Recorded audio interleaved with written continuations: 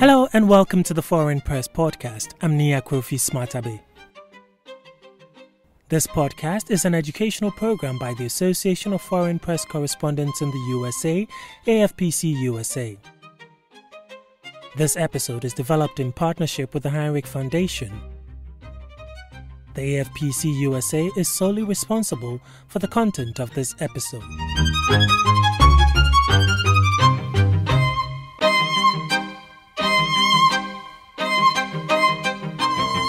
Steel plays a huge role in our daily lives. It is present in the appliances we use, in construction, and in the building of most things we use like airplanes and cars.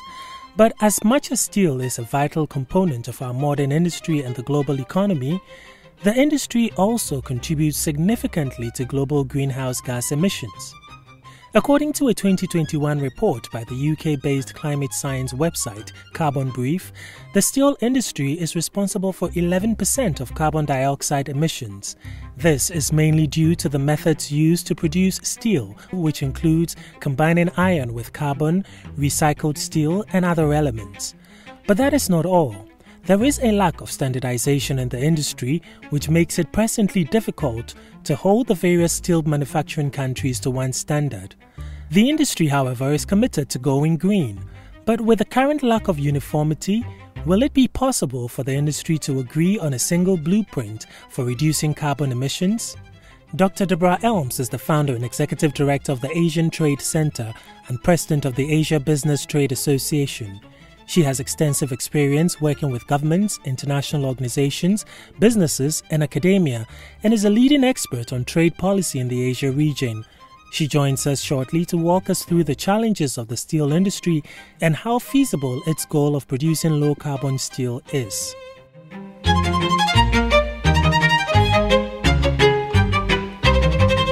Dr. Elms, thank you very much for joining us on the podcast.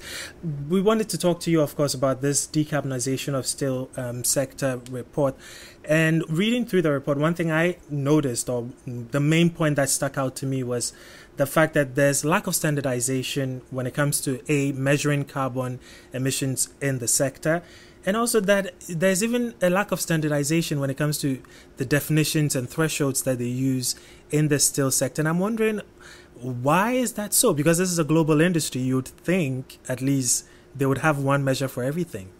No, you definitely don't have that. You don't have one measure, I think, for almost anything, whether it's carbon or not carbon, so whether it's steel, whether it's acceptable pesticide levels in wheat and corn, those are all over the map, whether it's electronic standards about, your headphones and whether or not the volume is the same volume. I mean, there are really inconsistent application of standards across the board in all kinds of products. So that's a problem already, an inconsistent use of standards. There are some international standards for some things, but not every country pegs to those standards. Many of them have domestic standards. And particularly here in the region, or at least in Asia, many countries use standards as one of the methods to keep out foreign products. So by having domestic level standards, I ensure that it's harder for foreign competitors to align with my standards, which could be quite different, and crucially to test and be certified as aligning with my standards can be very hard for foreign companies. So we have that problem to begin with. And then when you compound that with something like carbon and embedded carbon in a product like steel, it gets even more complicated because there's no group that does this that's agreed upon by everyone. And for many places, particularly for developing countries, there is, I would say, less consistency or less common discussions, as shows up in the report, about what is the appropriate level of carbon embedded in something and what those thresholds should be is also in high dispute. And it's not just in steel, it's in a lot of things, but particularly as we move into the climate space and into sustainability discussions. For developing countries in particular, this gets to be a very fraught conversation because they say, look, one of our advantages is that we can produce products often more cheaply, not necessarily because we are worse for the environment, but simply because we're cheaper. And if you're going to make us level up to the level of the most advanced industrialized countries, that's going to put us at an extra competitive disadvantage. And so it's not just that we disagree on the standard, we disagree on how to measure it, we even disagree on the objectives. And I think all of that shows up in a report like the one that you're discussing, because we just have, at the moment, no consensus around where the appropriate measurements are, thresholds, and how we achieve that consensus is still unclear too. But how doesn't this affect productivity in the sector in a way, if they can agree on one standard measurement for anything they do, or everything rather that they do? It is a real challenge. It's a particular challenge. Again, you can imagine for smaller companies. It's a challenge for companies that don't have the same deep pockets for proving that they meet the standard, for understanding how to even align with the standard. And so the use of standards, which has always been there in global trade, is again becoming a much more important mechanism for managing trade than it used to be. And as we move again into the climate space, and as we talk more about sustainability in trade and carbon intensity in trade, it will become an even more challenging area, because not everyone starts with the same resources, not everyone has the same ability to meet those standards. And again, if you drive costs up in developing economies in order to compete with developed economy standards, that could be very problematic both ways, actually. And so, well, you mentioned trade. How does this impact trade? I mean, the lack of standards, and also what benefits would the sector derive once they are able to standardize decarbonization, for instance, in the industry? Well, let me give you a simple example. So the European Union has their Carbon Border Adjustment Measurement, or CBAM, which is just coming into effect now. And that can be very problematic for non-European countries, especially non-European developing countries, who have to understand a very complicated piece of legislation, a lot of standards embedded in that, apply that in a context that is very different in their domestic environment, where there may be no rules at all on carbon at all. So they have to sort of catch up with what are European standards, and then they have to be prepared, if they're not yet meeting those standards, to pay a price for their exports, which is new and can be quite expensive. And that is going to create real challenges for potential exporters around the world, who are suddenly confronted with much higher trade compliance costs and potentially impossible levels of complexity that they have to address.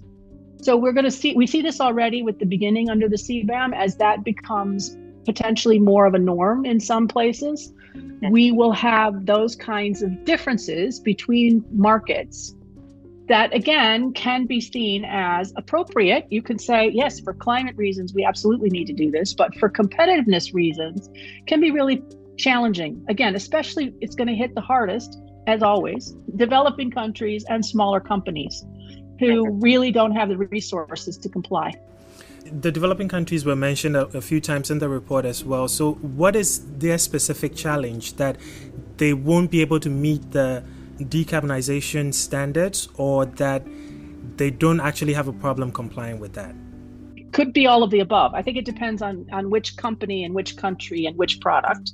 Okay. It could be that they simply are unable to meet the standard because even if they wanted to, they have no way to prove that they do so.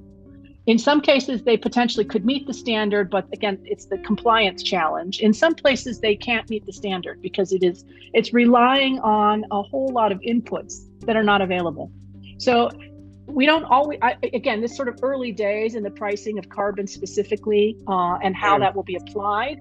But we do see it in other areas. As you start to roll out rules that require especially high levels of knowledge and documentation of component elements in a product, all the way back to the raw materials and then all the way forward on things like environmental issues or labor issues, that can be really difficult for many firms, especially, again, developing country firms, to meet, simply because there is no infrastructure to do that. So even if you said, my product meets the criteria, And I know it meets the criteria. In order for me to show you with your version of paperwork, that can be impossible. It just doesn't exist. Or we don't have, for example, we don't have companies that can certify that the products do meet the standards along the way.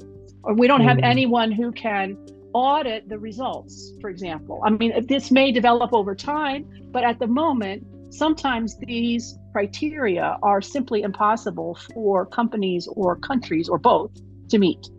Is it a technology issue that the developing country would say, I meet the standards, but of course, I don't have the technology that you have in, say, the Western parts of the world to say that actually I am meeting the standards that we've all agreed to or the set standards for your market?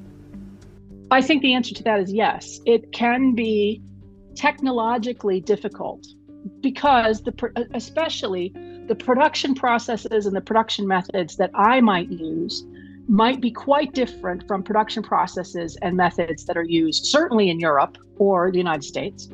And so if you are expecting me sitting in fill in the blank where, especially developing countries again, to be able to demonstrate to your satisfaction that I meet those standards, I can't.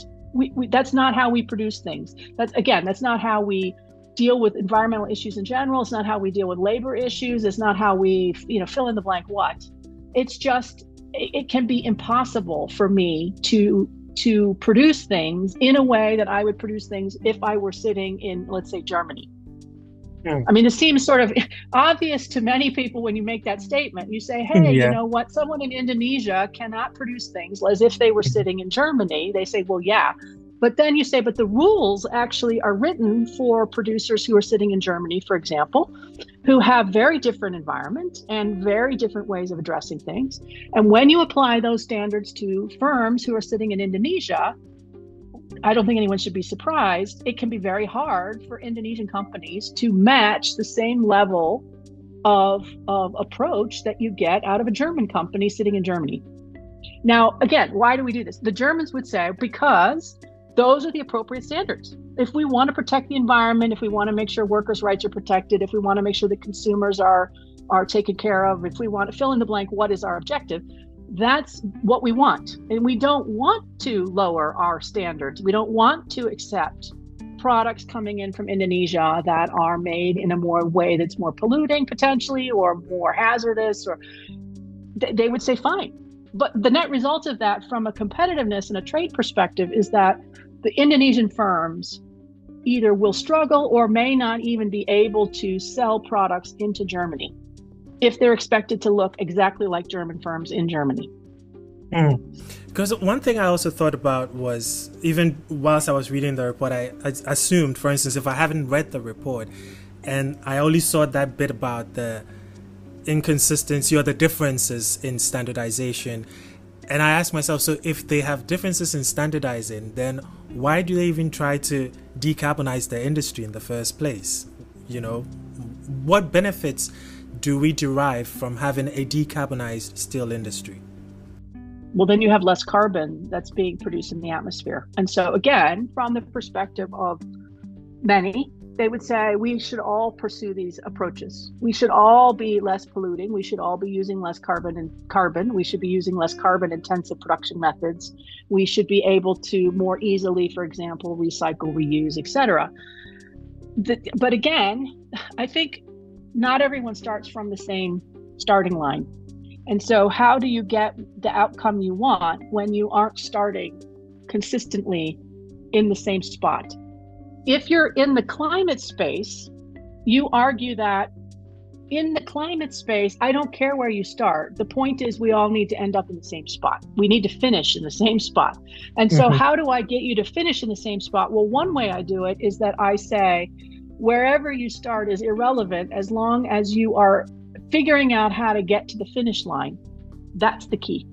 And without a clear finish line, many would argue, there is no incentive for countries like an Indonesia firm to change its policies. Because why? If it's working for them and if we accept their products, then we're not going to get any change either. So this is part of the reason why this is such a intractable and challenging set of issues, because you are trying to address so many constituent parts of the problem. And you're doing so, I would argue, especially in the climate and trade nexus, where we don't really have an organization that focuses on this. So the World Trade Organization focuses on trade, but they don't really do climate. And the UN Climate Convention works on climate, but not on trade. So we don't really have a body that sits around and thinks about the intersection between trade and climate. I think it's important. I think we're going to need to go there, because otherwise, where do we have these conversations about what is the appropriate standard? What is the window? Because surely we can't all be at the same level of German firms in Germany tomorrow. So there needs to be some transition period. How long or how short is that? Does it vary by where you start? I mean, there's lots of things that you could do, but we don't have a venue really to have those conversations, which is also why this is complicated. Okay, there's this report that I came across about steel production in 2022, last year, that there was a significant reduction compared to the post-pandemic rebound in production. And I was wondering what led to the drop and what's contributing to its rebound post-COVID. I think there's a number of things, but I would suggest, and I would have to do more work on this, but I would suggest off the top of my head, it's tied to changes that we've had in the supply chain, some of which predated COVID and some of which are during COVID, and then the adjustment in the post-COVID period to whatever we're going to call as the new normal. As supply chains reshuffle, as we develop this sort of new normal, demand has been quite all over the map for a lot of different kinds of companies, and steel is one of those sectors that has been affected. They were affected under COVID by slowdowns, especially in construction. During COVID, we had very little construction, so you would expect some amount of rebound. But we also have some fiscal challenges, especially around inflation, which creates a harder time achieving greater infrastructure investment, which is where a lot of steel goes. We've had changing demand patterns for other things that are heavy users of steel, like automobiles, where we had almost no interest in some markets in autos during COVID, and in other markets, the interest in buying your own private automobile went through the roof. So we've had a real shift in automotive sales. That is, again, post-COVID, what will that look like? Still unclear. And also in areas like home appliances, which also are another user of steel products. We've had, again, construction, which went crazy in the sort of remodeling, rebuilding space during COVID as people tried to fix up their houses, and is moderating now, partly because they've already done it, partly because of inflation. So I think there's a lot of factors that have made this a pretty disruptive sector. And then the last one that I'll just mention, which I think is important, is regulatory changes in the steel sector specifically, as governments try to address what was an overcapacity issue, then was less of an overcapacity issue during COVID, but then it's unclear how we're going to have mechanisms in place to address steel capacity on a global level and how those will be applied. So looking forward, I know they're working on developing standards for decarbonization in the sector, but if you were to, maybe I'm forcing you to be someone who predicts the future, I guess, in this position, but if you could predict, say, 5-10 years from now, do you see the sector having been able to agree on decarbonization standards, definitions and thresholds and all these challenges they're having currently? Do you see it resolved in about, say, even 5 years' time, and the sector being able to contribute actually to lowering emissions on our planet? I think that this conversation is going to continue. I think you will have growing acceptance that there needs to be decarbonization, and that decarbonization requires consistency in order to be effective. You will have growing acceptance that decarbonization has to happen sooner than some had imagined or had wanted. And so I can imagine that among some of the steel producers and primary steel consumers, that you could get some alignment, maybe even within 5 years.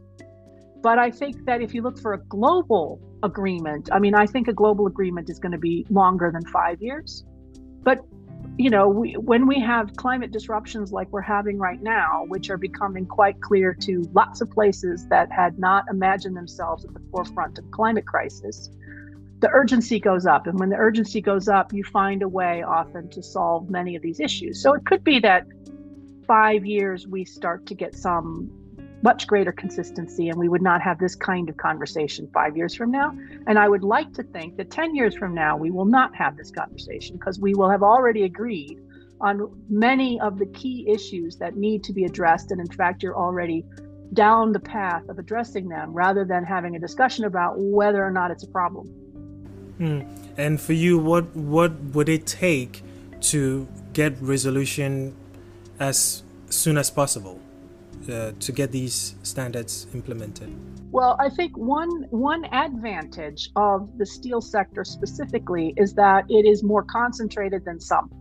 So you have fewer producers, especially on a global level. You have fewer producers, and that's easier because you don't need to get, 200 plus countries to all agree on something. You just need to get the primary producers of steel and the primary consumers of steel to agree on certain baseline. Now, that doesn't mean you'll get every steel producer.